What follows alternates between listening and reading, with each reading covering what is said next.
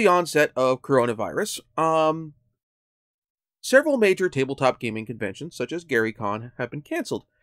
And, well, it's not unreasonable to suspect that this year's GenCon, as well as some of the PAXs following PAX East, may suffer the same fate. With that in mind, after much deliberation, I have decided that I am not going to hold off on reviewing my tabletop licensed novels until later in the year. I'm going to review them now. So this time, I'm going to review them as I come to them. So this time, I am going to review the second Dragonlance novel, Dragons of Winter Night. Dragons of Winter Night, as a novel, runs into the problem of adapting what was the first adventure path as we think of it into a trilogy of books. A bunch of material has to be skipped over. We start off after the retrieval of the Hammer of Karas and the reunification of Dwarven society, which would later be covered in the book Dragons of the Dwarven Depths, which I have previously reviewed, with that kind of actually setting the tone somewhat for how the book plays out. The book itself opens with the heroes of the lands traveling to the city of Tarsus in an attempt to secure ships to carry the refugees from Solace to safety, only to discover that the city has become, since the cataclysm, landlocked.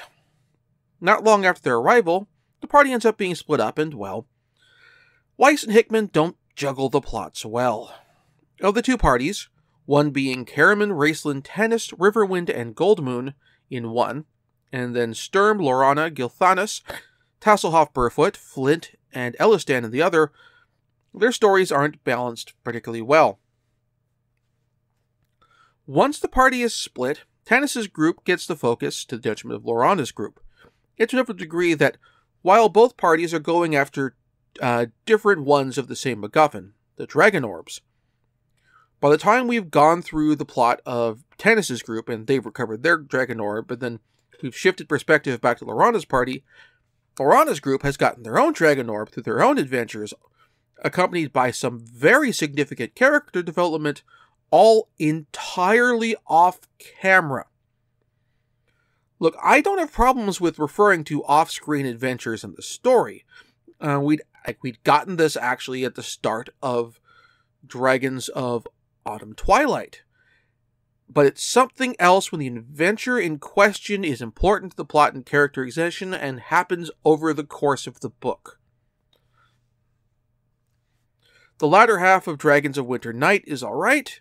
It puts more focus on Lorana and Sturm, but it doesn't keep the focus on them. Instead, we get another significant detour back to Tannis and Company, which detracts from Lorana and Sturm's part of the story. This is a significant bummer, because ultimately, Lorana and Sturm's characterization and their plot arc are the standout portion of the story. Lorana returns to her people in exile, and ultimately has to decide whether her place is to stay with the heroes of the Lance and have agency and an impact on the events of the world, or staying with her people, and her family and her ties with them, but in the process being relegated to the background, losing her ability to have an impact on events, to having a sense of, not necessarily power, but a sense of control over her own life and destiny that she would have than what she would have had traveling and adventuring. It's a very intensely written sequence that plays out incredibly well, but it would go so much better if we had the context that had gone with it of Lorana leading her portion of the heroes of the Lance and coming to her own as a leader as they go through fighting a dragon high lord, killing him and his dragon, and claiming one of the dragon orbs. Now, all of this is covered much later in a book written after the fact, much as with Dragons of the Dwarven Depths, and that's fine, but it doesn't help this book. Then finally, on top of all of that, there's Sturm Brightblade. At the start of Dragons of Autumn Twilight, he was the textbook definition of the lawful anal paladin. He was butting heads with Raceland, not because Raceland's a grimdark edgelord, but because Raceland is a mage and Sturm is a paladin. He was butting heads with Riverwind and Goldmoon because they believed in clerical magic and came from another society than what he was familiar with. But then, in Dragons of Winter Night, he ends up meeting a bunch of members of the modern Knights of Solamnia, encapsulated perfectly through the character of Derek Crownguard, a perfect there but for the grace of Paladine go I moment for Sturm, if there ever was one. And indeed, it is that for him. By the end of the book, Sturm has undergone a tremendous amount of character growth. Both he and Laurana have become two of the most well-rounded and fleshed-out characters of the series, with Sturm going from the start of Book 1 being basically the Dragonlance, the Kryn equivalent of the U.S. agent, to being, at the end of Dragons of Winter Night, being Captain America. It's just that, well, a massive amount of development is off-page, because we meet, or I should say, Sturm and Laurana's party meets Derek Crownguard and several other Knights of Solamnia during those events fighting that Dragon High Lord and all of that. So there's a whole massive amount of time when those characters are interacting, and Sturm is kind of coming to terms with what his vision of what the Knights of Solamnia are, and what his interpretation of what he wants being a Knight of Solamnia to be. Him going through that, all of that is off page, and by the time either party returns to the forefront of the story, where they end up on camera at center stage, Sturm has come to a decision for what he wants, of what his vision of what the Knights of Solamnia are, and what type of person he wants to be. And the question then for him becomes, how does he do that? But that journey there that we skipped over is important to him and his character growth, and it's just not there. It's something that we basically had to wait almost 40 years for. Well, not 40, like closer to like 30 years for, but still too long. And this book suffers for it tremendously. And all of this comes to a head, all of these problems come to a head because, and I can't beat around the bush here any further, Sturm dies at the end of this book. It is a sacrifice that is both heroic and tragic and completely within the events of the story and the character's art, made all the more poignant because of who kills him. However, the whole story of Laurana's party, the whole story of Sturm's growth, all of this would have worked so much better if it had just gotten its own book. Ultimately, this book, rereading it after years since I first read it in like middle school and high school, and also having come to this with the Lost Chronicles series in mind, with Dragons of the Dwarven Depths, and honestly more knowledge of how the adventure path plays out, I've come to the conclusion that this is a book series that needs 4 or 5 books, not 3. Like, leave Dragons of Autumn Twilight as it is. It is an excellent book, and it fits in very well, sets everything up nicely. Then, basically, take the events of Dragons of the Dwarven Depths, as far as what happens in that adventure, because what happens there is important to the character development of Flint. Yes, I know it came out later, but you know what I mean. Like, take the events of that adventure, because that adventure had been published already. Keep that through to the party reaches Tarsus and splits. Then that is a good place for a cliffhanger. At which point, then you do one book that follows Tanis's party and one book that follows Laurana's. That's actually how Tolkien intended originally to have the Lord of the Rings play out. It wasn't supposed to be 4. It wasn't supposed to be 3 books. It was supposed to be like 5.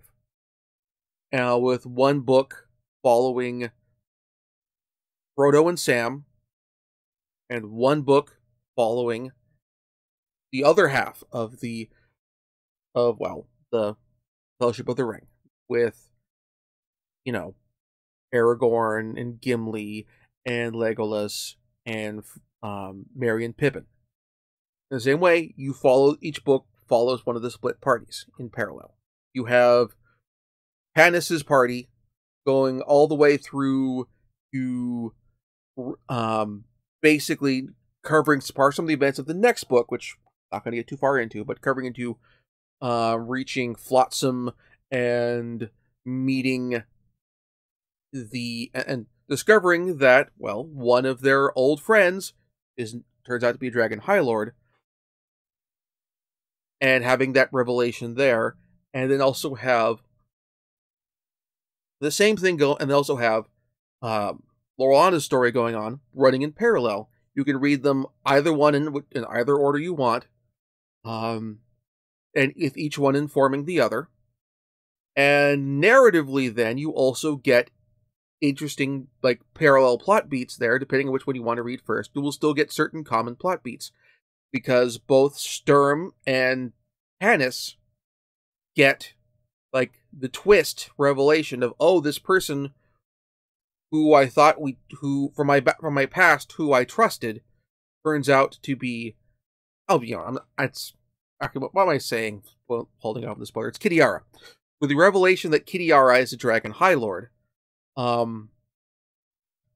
that having that revelation happen, like, that doesn't happen at the same time in either book, but having it in the parallel books gives a big twist for that book, and then when you read both of them, you also get the double hook of when Kitiara leaves Flotsam. If once you've read Sturm and Lorana's party's book, you get the hook of the hook of, oh, she's leaving to do this. Or if you've read and then if you read Tannis's book first, you go, oh, that's where she went when she left, or that sort of thing. So you got that going for it, and then once the heroes of the Lance reunite, that's where, like, or other says, once they approach the point where they're going to reunite, that's where you start the next book. You start the next book with leading up to them reuniting, they reunite, and then the final confrontation with Ariakis and the followers of Takesis and Dragon to Spring Dawning. I bring all this up because at this point in fantasy literature, keep in mind, we are predating the loose thematic series like forms of fantasy literature, both from TSR, like the Harper series, to to just longer ongoing for decades series like Wheel of Time, or even the publication of the first of the Game of Thrones novels, which was actually in the 80s. Those weren't out yet. So at this point, kind of in fantasy literature, the whole thing is, oh, if you're doing a series of fantasy novels as opposed to standalones, novellas, or that sort of thing, or anthology books like The Thieves' World, you have to do a trilogy. Because, like, I think at this point still, Fafhrd and the Grey Mouser was a series of novellas. And novellas and short stories. Conan was a series of novellas and short stories with occasional, like, actual novel-length book, like with Red Nails. Whereas if you're doing epic heroic fantasy, if you're doing a series, you've only got 3, because that's what Lord of the Rings did, and that's... don't go longer than Tolkien. So, in either case, I don't know whether a decision to go with the trilogy, whether it was Weiss or Hickman's idea, or whether it was TSR's idea. The book itself is good. It's not my disappointment in the book and my wish that things were structured differently isn't because I think the book is bad. It's I think that it could have been better. This is my inner mental literary editor going, hey publisher, can we get two more books? Hey, Margaret, Tracy, why not take these 2 plot threads for these characters, split them up, give them each their own books, give them time to breathe, incorporate this bit that's off camera, flesh that out, stick it in there, for both of them, and do it that way?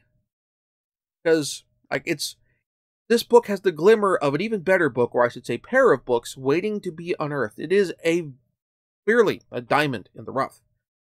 Now, if you're interested in picking this book up, it is available from Amazon in print, Kindle, and audiobook versions. I listened to the audiobook. It's a very good one. Links to them will be in the show notes. Buying anything through those links will help support the site. I'm also going to have a link to Powell's. That is not an affiliate link. Consider picking it up from Powell's as well. I'm actually going to see if Powell's has the annotated Chronicles available, and I'll put that, if they do, I will put a link to that one in there. Because I also own a physical copy of the annotated version, and need to get around to rereading it with the annotations as well. I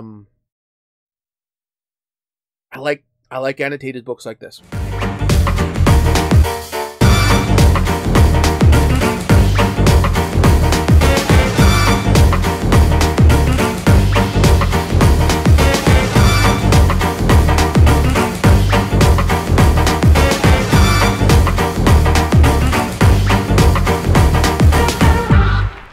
Thank you very much for watching. If you enjoyed the show, please like and subscribe. And also consider backing my Patreon. Patreon backers get episodes up to 1 week early of this show and any future Let's Plays. Also, please consider backing my Ko-fi. Toss me a few bucks, also helps support the show, and it's not a monthly obligation or anything like that.